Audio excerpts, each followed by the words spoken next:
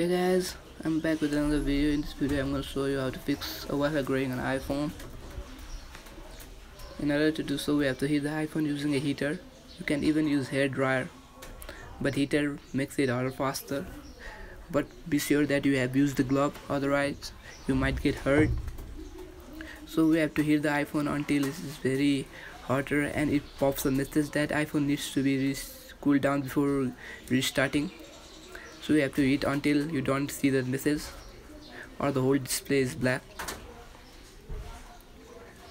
So when it gets hotter, you can cool it in on refrigerator. Now it's time to cool on refrigerator. I'm placing it on refrigerator and then leave it for some few minutes. When it gets cooler, the problem might get solved, or even you can restart the iPhone after that to solve the problem.